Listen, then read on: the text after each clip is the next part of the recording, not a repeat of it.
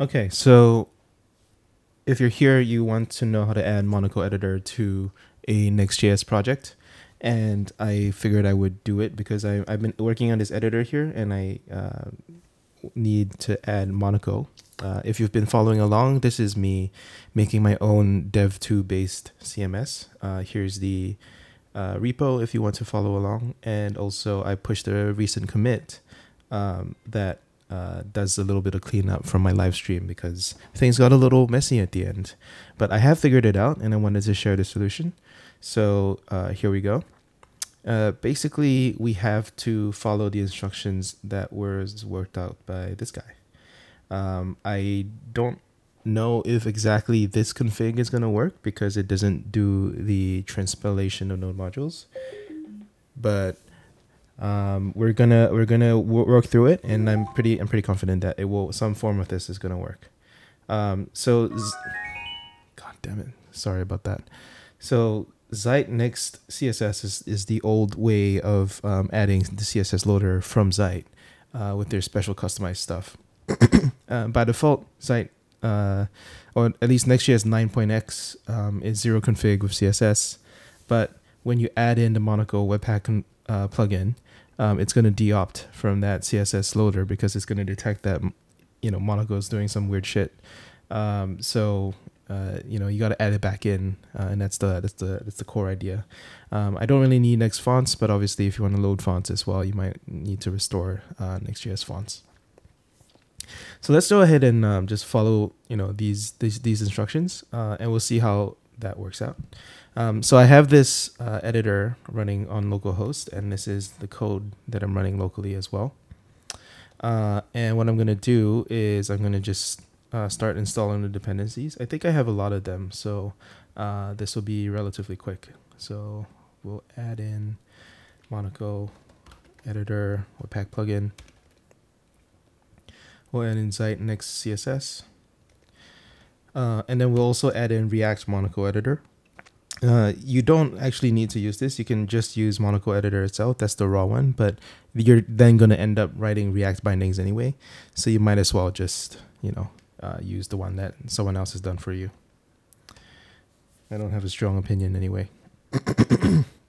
Okay, so while that's loading, we're going to start on our Next.js config.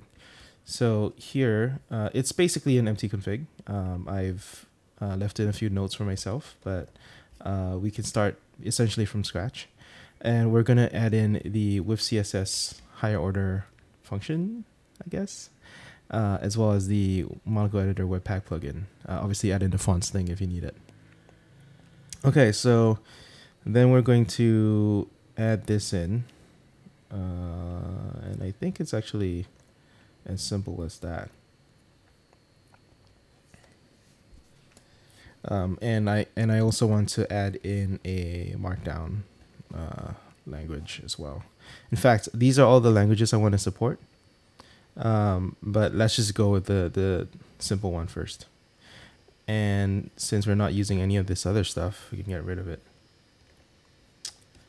And then we're going to add the with CSS wrapper. If you can hear some humming in the background, that's my fans on my laptop spinning up. Okay. So now Next.js has detected some changes, but we're not done yet. We also need to go edit the editor page and introduce all these editors. Okay. So let's go in over here. Import editor. You also need to import dynamic from Next dynamic, and that's because React Monaco editor is written in such a way that it expects to be rendered client side, but we're doing server side rendering. So we need to tell Next.js, hey, don't render this. This is a dynamic import that you load after the server side render stuff. Yeah, that's my best explanation. I'm sorry if I screwed that up. Okay, so ID equals editor. That's where I left the comment for myself. And let's kill that. And then let's bring in the editor. And that's pretty much it. I am using TypeScript, so I have this issue, but we're just gonna insist that it is there. How do I can just do ts ignore, and that would be solving it.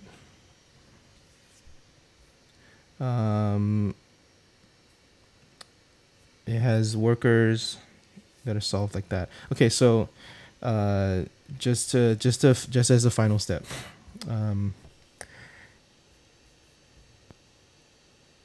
I see.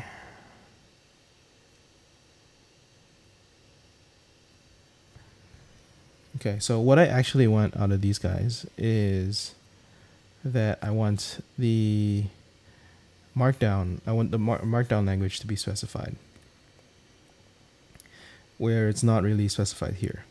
Anyway, those are optimizations. Let me just explain a little bit what's happening here. So Monaco does syntax highlighting in web workers. And so obviously you need to modify your Webpack plugin to produce those web workers. And then you also need to load it from the right paths. And this being Next.js, everything is in like a weird, setup that Monaco doesn't expect. So we got to tell it exactly how to load stuff with setting the get worker URL global. Okay, so hopefully that worked. I have not actually tested this. I have tested an alternative version, but let's actually see if it works. So the first thing to check for, so this will happen, right? Built-in CSS support is being disabled due to custom CSS. That's what happened to me on my live stream. If you saw that, that was a disaster. But now we've actually restored Next.js's system with this. Okay, so then the other, this is another thing I found working with this issue, which is invalid post CSS plugin found. I still don't actually know the cause of this because I'm using Tailwind in my projects here. So this is where I need to stop trusting the instructions that were given by this guy who's still been very helpful, and we need to bring in this next transpile modules dependencies, and that's kind of the recommended way that Joe Haddad from the Next.js team recommends to do this. So we're gonna start also merging some of these instructions over here, and I'm gonna write this up at the end. But I figured I would also do a recording of this to show that I guess it can be done. All right, so now we're gonna adopt next configs, this next config from Joe, because I know that it works because I actually tried it. I was just hoping that the other thing worked, but I suspect the final solution will have to be some combination of this. So now with transpiling modules, and this intuitively makes a little bit more sense because Monaco editor includes CSS imports, and so Next.js is not going to de-opt from that. All right, there we go. And I might need to hang on to this, so because Joe did not take care of the worker, the service workers, the web worker stuff. So I am going to just use his instructions for this one, but I was kind of reserve judgment on the web worker stuff for now.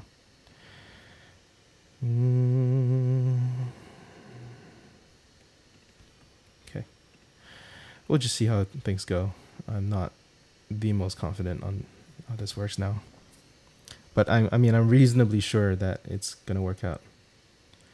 Oh, we do have to install Next Transpile Modules. Stick a D at the end, even though I already messed up some of these dev dependencies and stuff, so I can fix that later.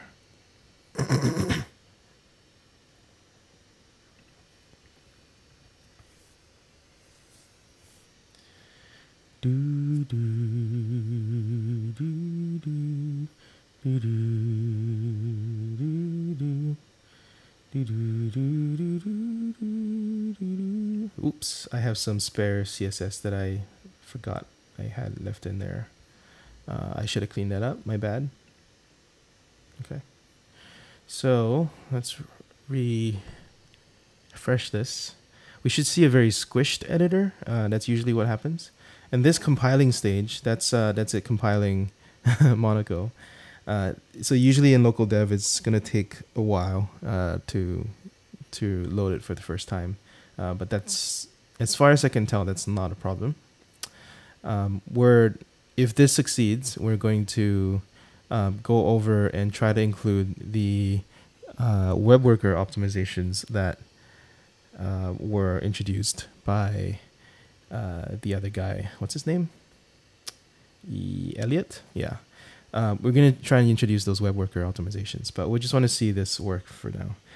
So I think this worked because you can see a really microscopic Monaco instance over there. Let's actually see it come out. Come out. Is that it? Okay. Let's have height 500 px. Nope, that was not it. Height 500 px, maybe.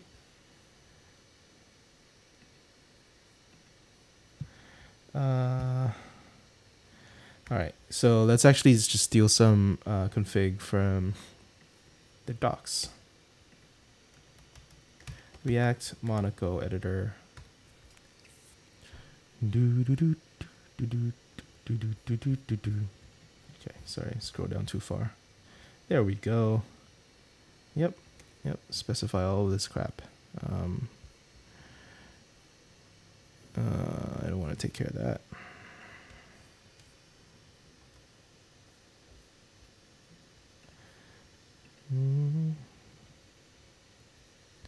Okay, instead of code, I have, let's insert some default code. I have post body over there. All right, that should reload. See, it's a lot faster. And now we have Monaco working in Next.js, which is pretty cool. Okay, so this is actually JavaScript. I want Markdown. Hang on, so let me just check if there's some errors due to web workers. So a lot of these are just my really shitty Chrome extensions. I got to figure out which one that is. But here is the web worker trying to be found and failing. So let's actually try to resolve that. So what we're going to do is go back to the next config, and we're going to just merge the recommendations from both Joe and Elliot. So we have languages over here. I'm going to stick that in there. And then we're also going to say file name static name, and sort of give it like a nice format for the file name. Okay, so now that we have a predictable output for this, for the web workers, we can also import them over here in the editor. And I think I can just uncomment this and kind of make it work. So I did do a restart there, because anytime you change the next config.js, you got to restart to pick up the changes. This should probably cause a rebuild, because that's how things roll, I think. Yeah. All right, so that'll take a while, but you know, I think the next step, so if this works, that would mean that we have a decent like web worker enabled setup, which means that our syntax highlighting over here is going to be pretty responsive, as well as any other like IntelliSense and other stuff that we want to add in future. We can do it in the browser in here. Those are going to be subject for future explorations by me, because I do want to enhance my writing experience. Okay, so while that's going, I'm also going to tell you my future plans. I currently have this in JavaScript mode. I want to make that into Markdown. I want to add some basic options.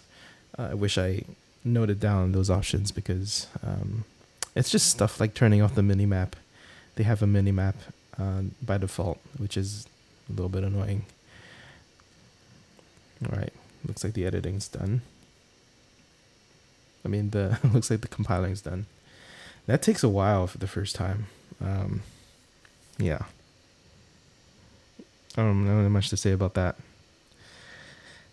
Maybe it's just maybe there's a way to optimize it, but at this point, if it works, I'm happy. Whoop. Those chunks, source maps don't work, but at least the web worker stuff is gone. So let's actually change this to Markdown and see that work. Oh, it looks like the source maps are turned off by default in React Monaco editor, which is nice to have for sure. Hello. This is Markdown. And this is a link, https link.com. Oh, okay. Well, syntax highlighting could be tweaked for this one for sure, but hey, we have Markdown syntax highlighting as well as code fences. I like this a lot, where you can actually, code with some certainty that you are getting the correct syntax highlighting for code fences. So that's good. And as far as I wanted to go for this video, I'm going to also clean up this editor in subsequent live stream videos. Sorry about those annoying noises. That's my speaker. But I think that's how you add Monaco to Next.js. Not too bad. Oh, that's the mini map. Okay, let me show you how to turn off the mini map. You go to options, and then you use TypeScript, which is awesome. False. No, it's mini map and then it's visible. Visibility. All right, let's look at the options. Monaco editor. The docs are not the best, but at least they have docs. There we go. API docs. Mini map, options, create, editor.create. So it's editor.create.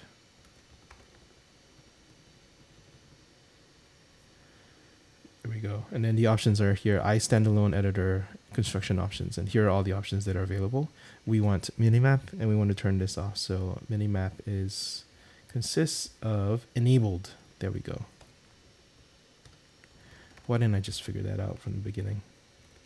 Okay, so let me just show you. This is the minimap. As you type it, it just generates, and then you can auto scroll and pick there. I don't know why it's on by default, but here's how to turn it off. And now no more minimap,